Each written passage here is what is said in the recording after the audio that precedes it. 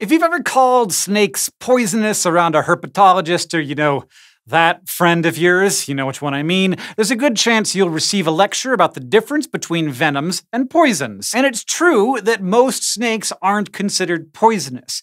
But nature loves an exception. Meet the tiger keelback. They got the best of both worlds, poison for their predators and venom for their prey. It can be easy to confuse the terms venom and poison, but the difference does actually matter. Both are made up of toxins, biological chemicals that mess with body functions in small amounts. The technical difference has to do with how they get into a victim's body. Poisons enter passively, by being eaten, breathed in, or absorbed through the skin. And because of that, they're usually defensive, an organism's way of saying, hey, don't touch me, you will regret that. Venoms, on the other hand, are actively injected into the body, like via a pair of pointy snake fangs, for example. Venom can certainly be used defensively, but often venomous animals are predators that use their toxins offensively, so they can enjoy a meal without all that troublesome struggle. Since venoms and poisons tend to be used differently, they usually contain different kinds of toxins. So a doctor would want to treat a snake poisoning differently than a snake bite, or what's known as envenoming. And the distinction is particularly important if the snake in question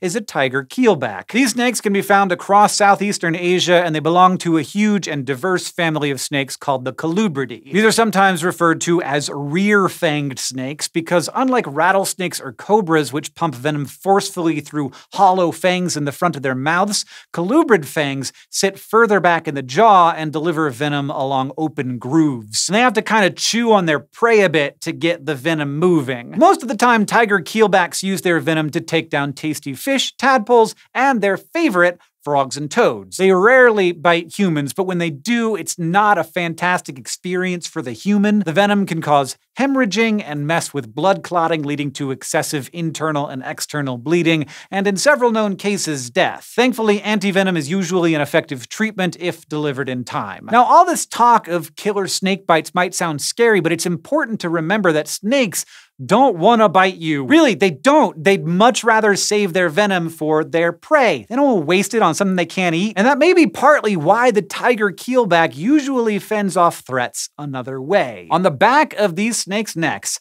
are several pairs of nuchal glands. If the right pressure is applied, these glands crack open and spew out a stinky, toxic, yellowish pus. The poisonous nature of this stuff was first noted in 1935 when a scientist who was dissecting a keelback cut into its nuchal glands, accidentally spraying the poison right into his eye, which is just one of the many stories that science teachers have heard and why they get so fussy about you wearing your safety goggles. The poison contains bufadenilydes, which can cause acute pain and temporary damage to the cornea if they get in your eyes. When ingested or inhaled, they can irritate any tissue they touch and even cause heart problems. And the snakes know how to use their poison. When confronted with danger, they assume an arched posture and aim their neck towards the threat. Sometimes they'll even swing their neck at an attacker, poison glands first, in a maneuver that scientists have delightfully named a neck butt. Maybe the most interesting thing about this poison is that they don't make it. They pick it up from the toads they eat. Research has shown that tiger keelbacks living on toad-free islands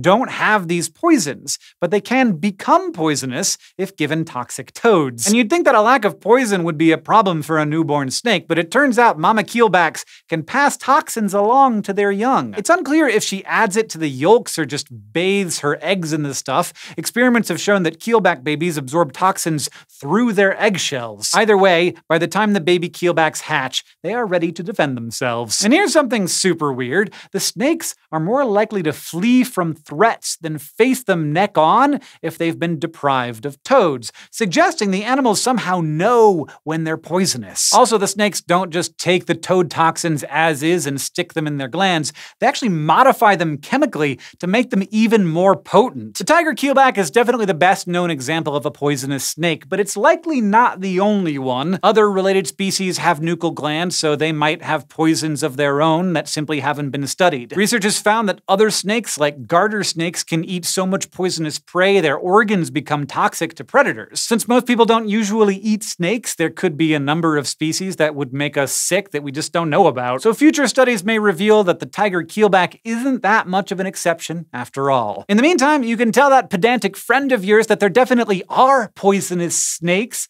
So, meh. Thanks for watching this episode of SciShow, and thank you especially to our patrons on Patreon. We wouldn't be able to have all this fun making awesome educational science videos like this if it weren't for the support of our patron community. If you'd like to learn more about joining that community or how you can help us do what we do, you can head on over to patreon.com/SciShow.